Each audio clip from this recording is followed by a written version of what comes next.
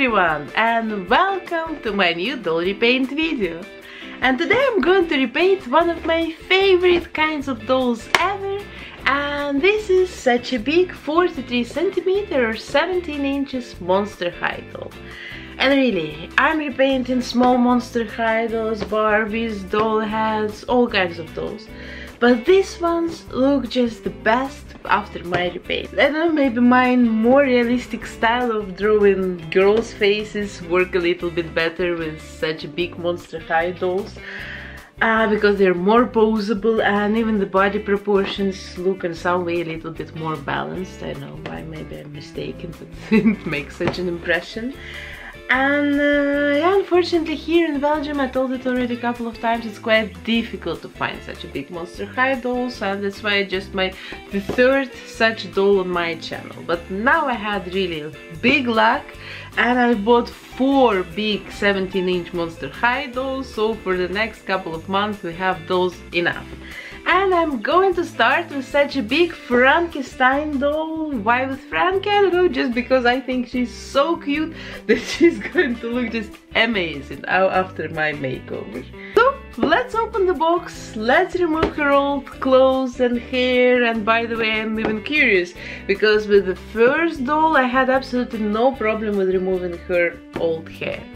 And with the second doll I had like serious issues. Really, I needed just to shave it very short and put the wig on top because I couldn't pull the old hair from the inside of the body. So let's go!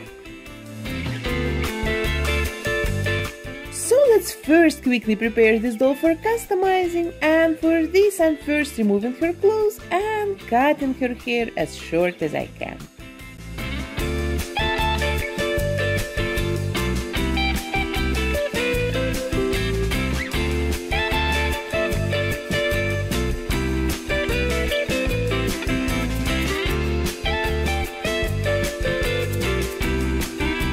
To take her head off, I use a hair dryer. This doll's head is much harder and the rubber is thicker than from the regular size dolls, so I need to blow around 5 minutes to make the head soft and to be able to take it off.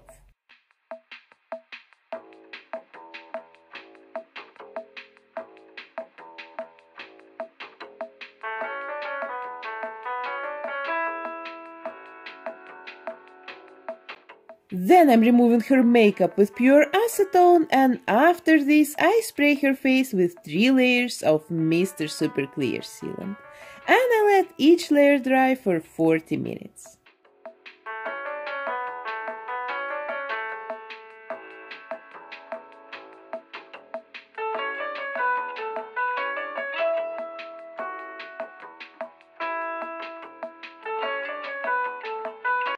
And while the head is drying, let's prepare the body. First I cut the pin in her neck and then I sand it with the nail buffers. The buffers are soft and they can remove the glossy top without making any damage to the surface of the body. Then I clean the body with an acetone-free nail polish remover, and then I also seal it with 3 layers of Mr. Super Clear. Now I need to turn her green body into some more natural looking one. And for this I will use a color wheel like I always do for such a radical skin color transformations. So here is our green color. And to neutralize it I need to use the opposite one. And the opposite one for green is red, of course. So let's do some magic in one step. Don't worry that her face looks too red right now. It happens because the green and the red colors are not really mixing at the moment. The red is just laying on top of the green, but after I seal the face, the red powder will set and it will become more transparent, and then we will see the result of this color reaction.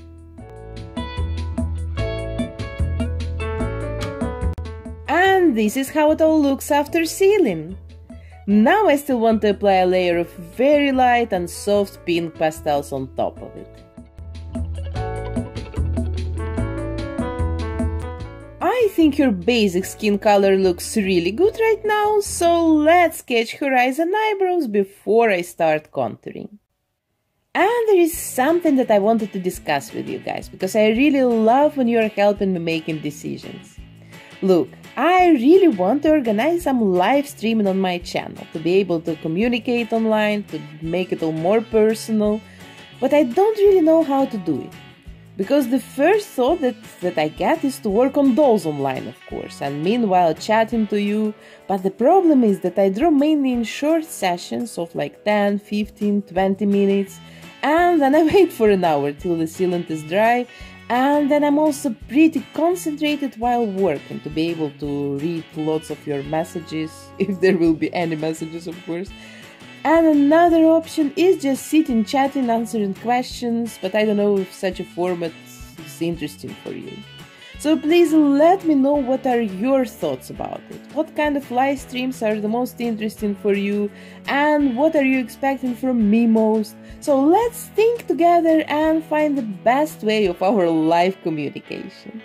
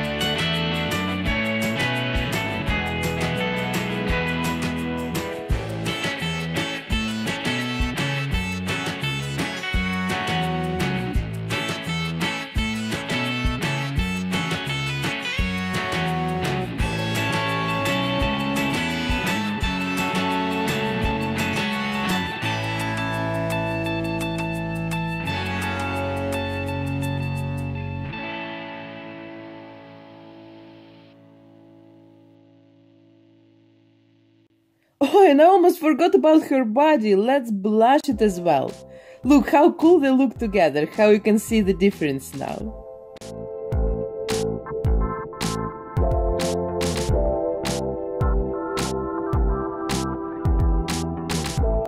Now I'm going to contour her face, and this time I'm going to make a very sweet look and more pinkish colors. So no harsh contouring this time, but I still need to draw, of course, the main shadows. Otherwise her face will look flat and completely not realistic.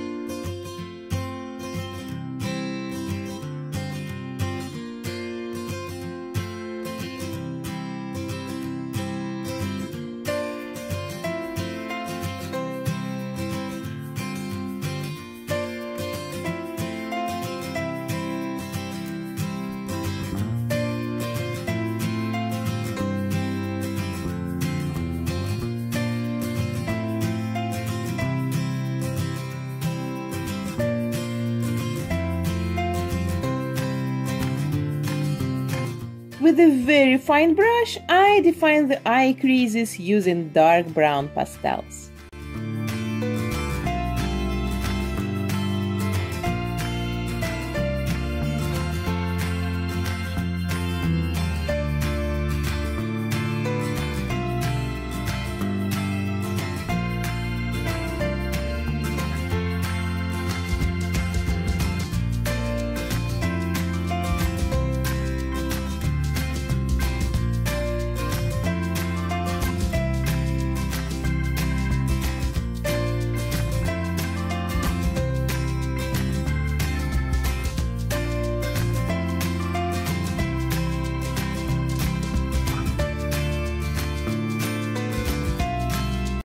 Now her skin tone looks very good, so I can take my pencils and start working on her eyes.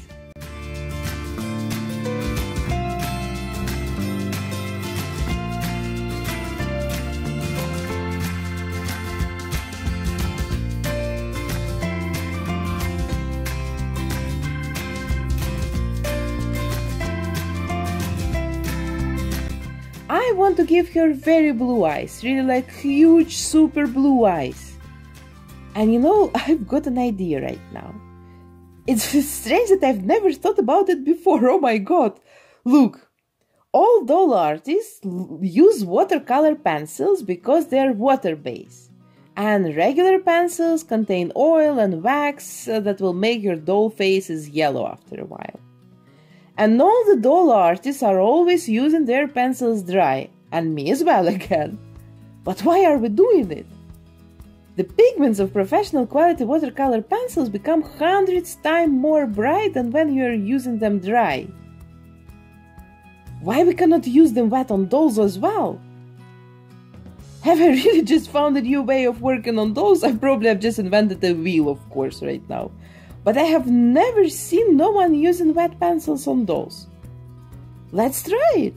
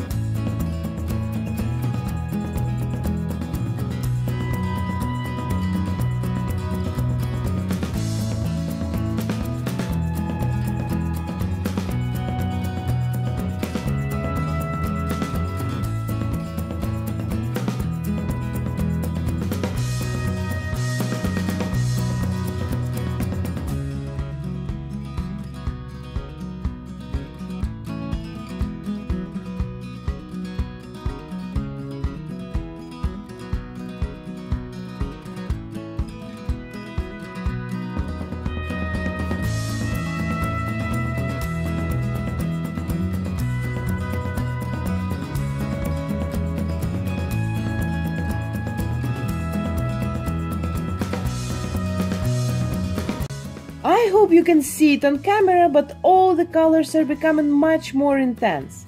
On eyebrows it works really good, like this I can make really very realistic tiny hairs.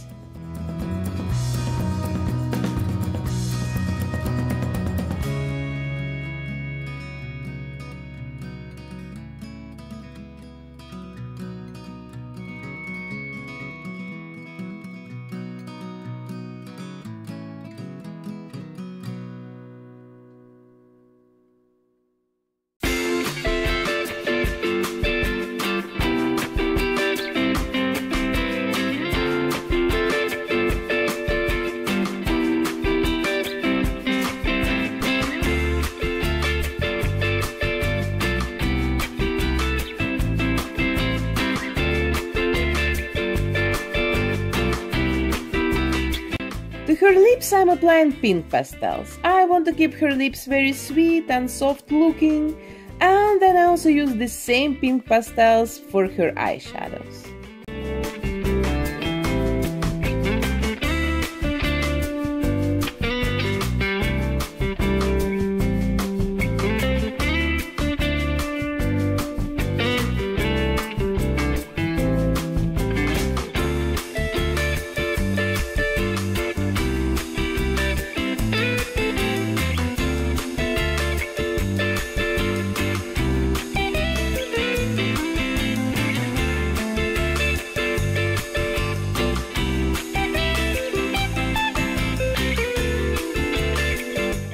Then I still add blush to her cheeks.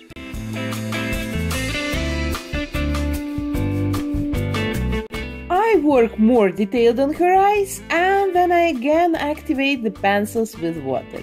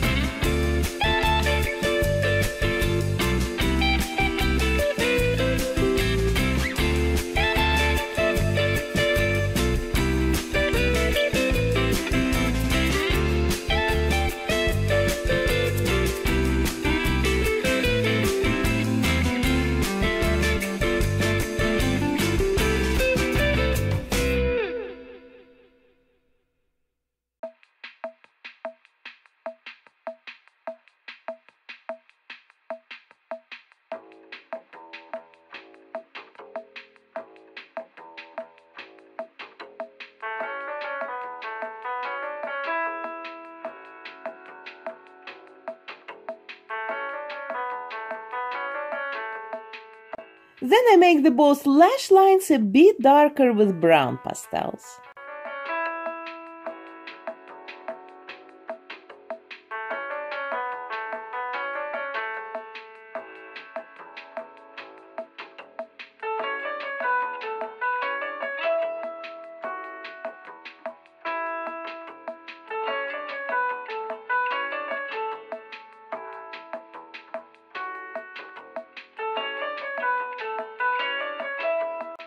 And then I draw the highlights with a pencil and I blend them with Q-tips.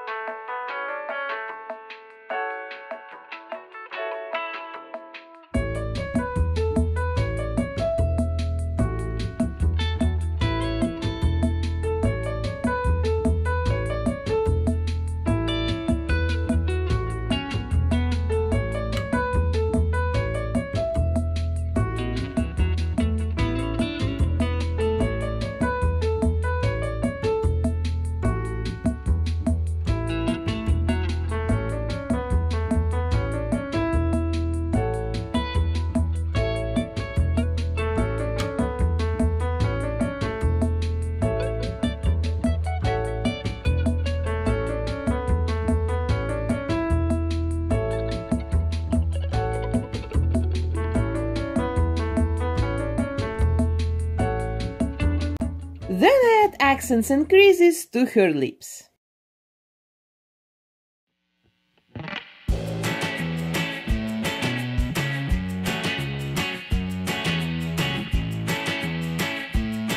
And then I'm again activating the pencils with water. And every time after using water, I first let it dry completely.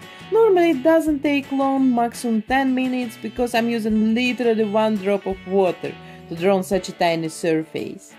And then I seal the face with the sealant, and like this I'm protecting the layers and colors are not mixing even when I add water.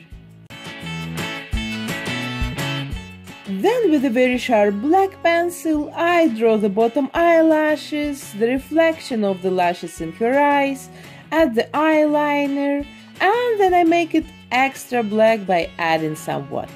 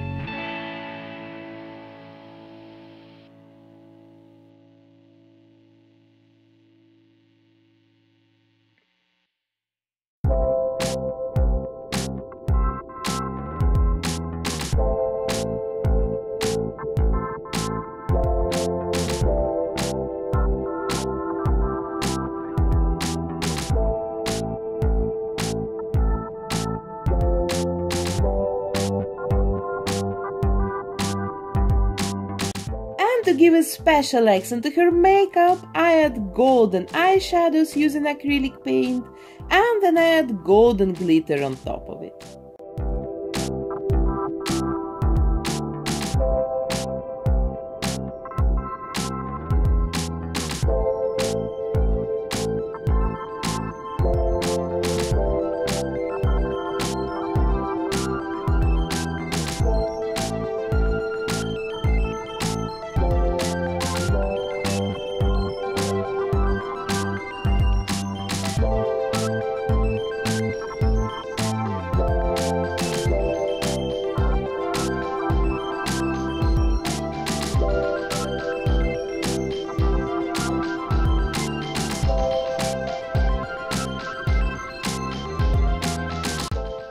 seems I forgot about her body again. Let's quickly blush it with the same colors like I used for her face, and then I need to put the head and the body back together by making the head soft again with the hairdryer.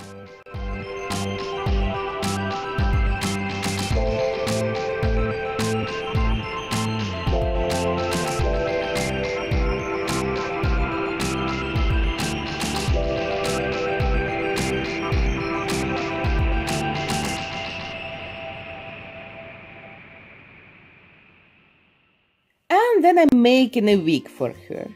It's actually more handy to make a wig when the head is still disconnected from the body, but it's okay, I will just need to turn her a little bit more often.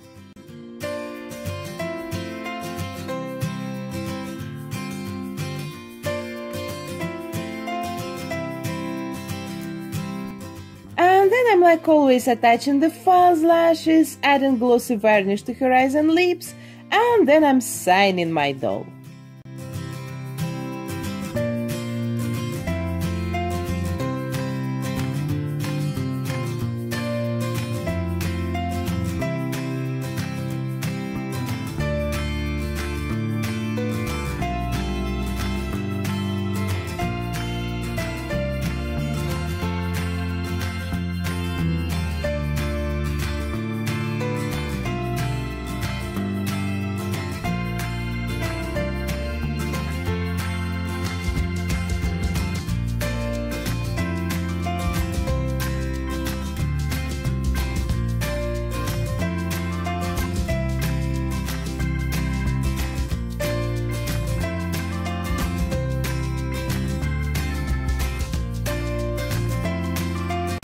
Now let's make an outfit for her.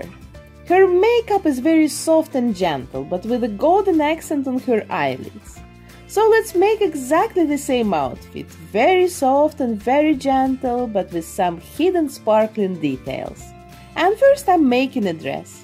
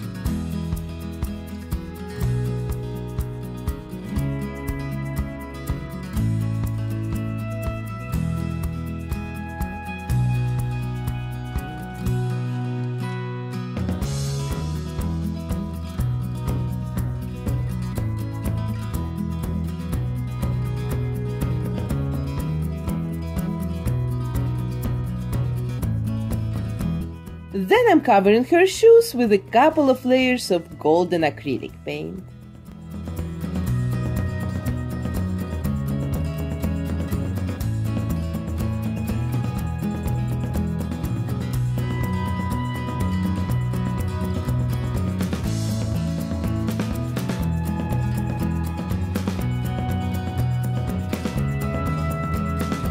And then I'm still adding golden panties. Then she can sit and pose in any possible way and still look decent in her very short dress.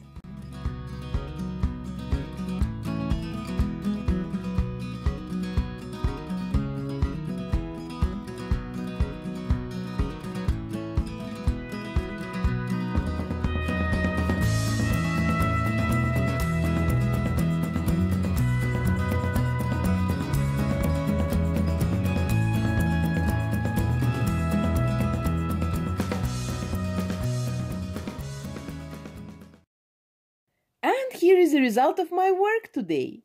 I think your eyes look definitely more colorful and bright than usually, and they look rather painted than drawn. So I'm very happy with the result of my experiment today, and I will for sure work more in such a wet technique.